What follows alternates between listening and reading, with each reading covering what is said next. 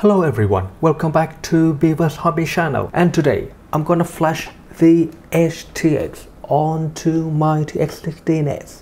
So let's get started. First thing first, we're gonna have to back up the SD card that was in this radio. So flip it up,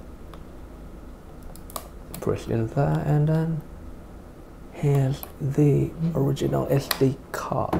So I'm gonna put it in a card reader and then do a backup.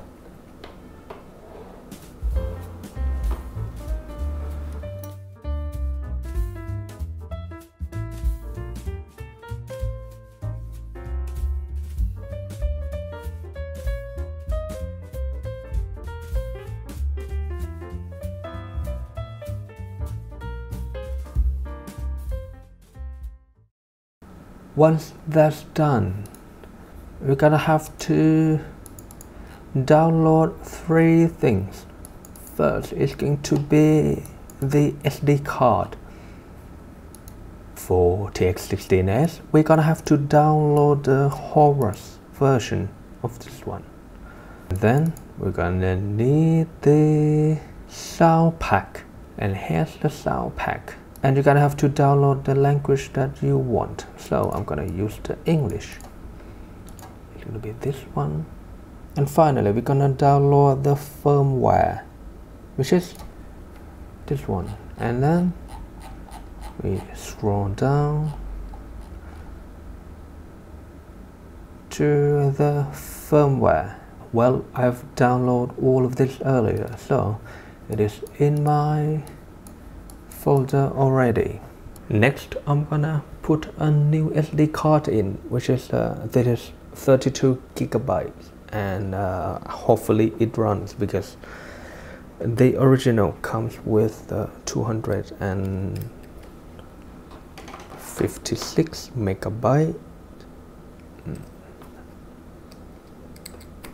and I don't know what is the biggest card it supports. Anyway, we're gonna have to format it to FAT32.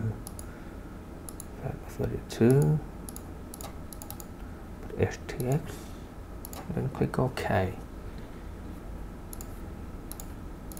And then we're gonna have to extract the SD card folder into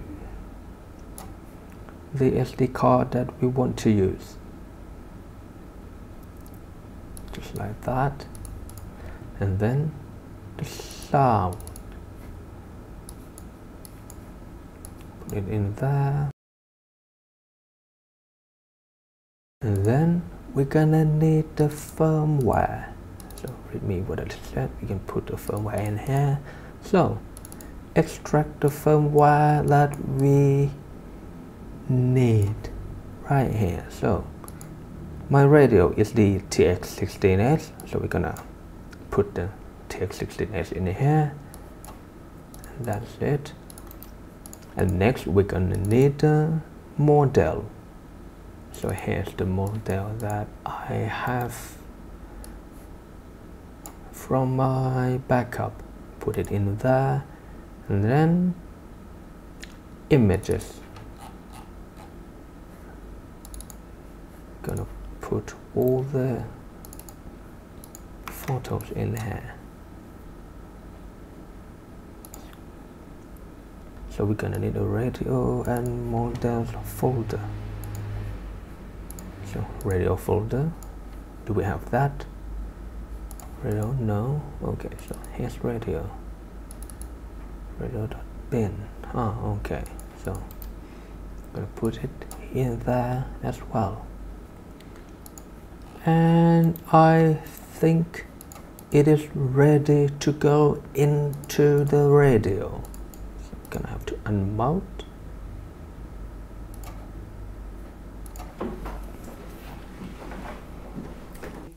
Now this SD card is ready to go into the radio.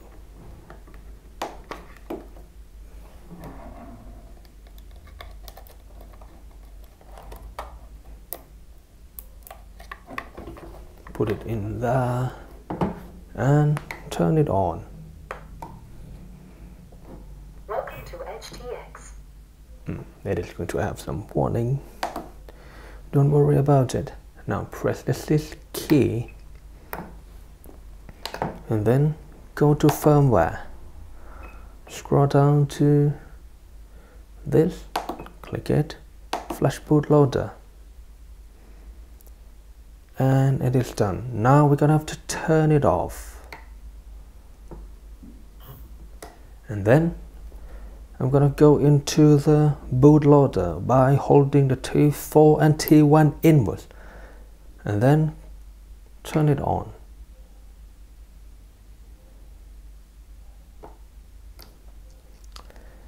Yep, now go to write firmware, click to select file and hold to flash. Now just wait.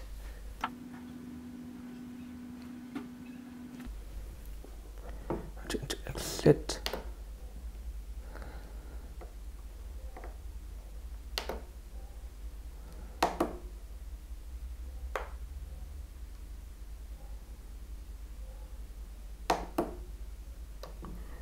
Conversion. Welcome to EdgeTX. Perfect. Now it is working.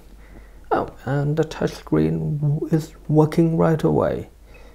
Select model, and the scrolling works as well. So that's fantastic. So it is very easy to use and very intuitive to use. Wow. So let's power cycle it once.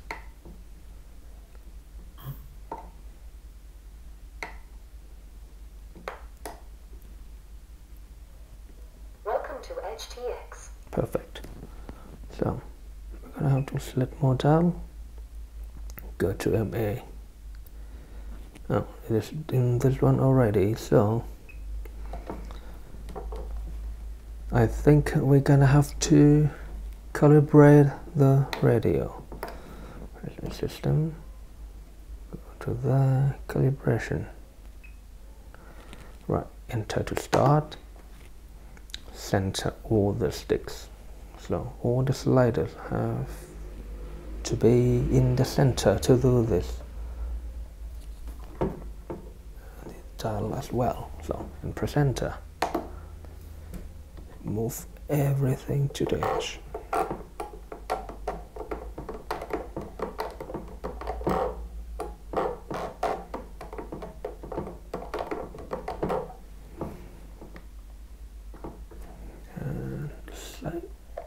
Slider up and down, all the sliders.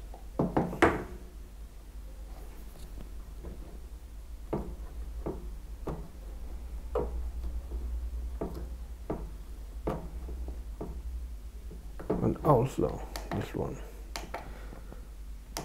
1, 2, 3, 4, 5, 6. 4, 3, 2, 1. Perfect. Okay. Press enter and it is done.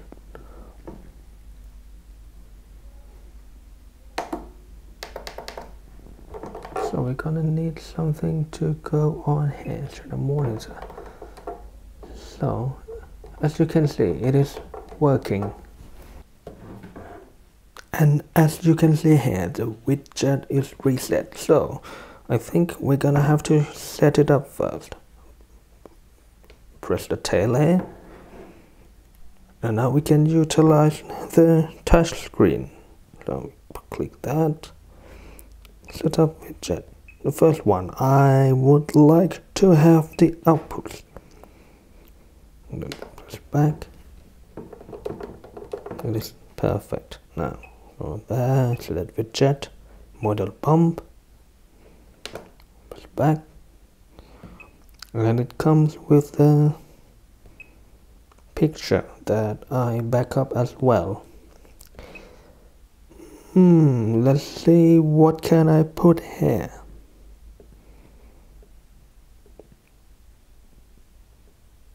Ghost event demo counter. battery check. What battery does it have?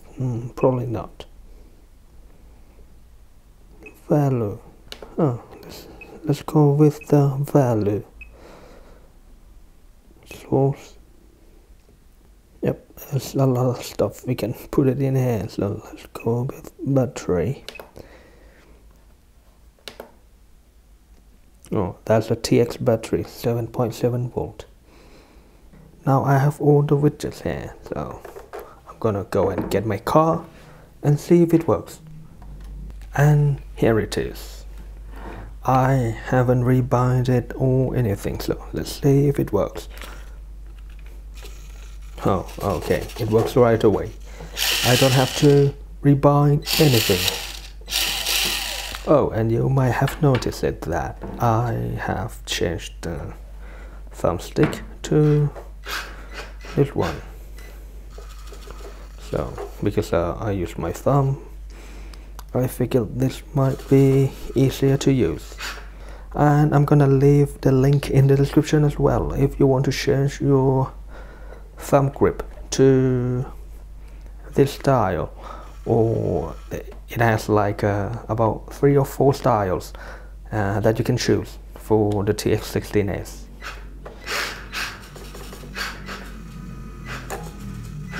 That's really good. Well, let's go for a test drive.